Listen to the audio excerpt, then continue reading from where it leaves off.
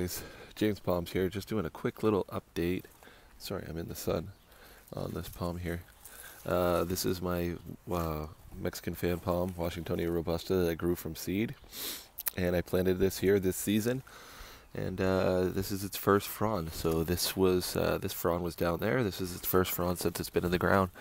So you can just start to see the petiole there, and you can see it there, and it's got another one coming up. So yeah, it's doing good. That just goes to show you it's still growing nicely. It had slowed down a bit because it was really root bound in the pot, but that's its first frond of many in the ground. So excited to see that coming, and let's hopefully this thing's just going to start skyrocketing. Probably not this year. It probably won't do a crazy amount. It might get 4 or 5 more leaves, or maybe 10 leaves, whatever, out of it, depending on what speed it goes. But it won't do a lot until next year.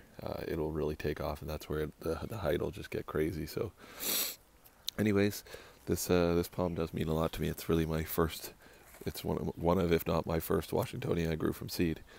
I believe it is. So anyways, it'll be 3 years old in September from the time I brought the seed home from Florida. So let's see how it goes. I'll keep you guys updated on this. I just thought I would make a quick video just showing the one frond opening. So anyways, later guys.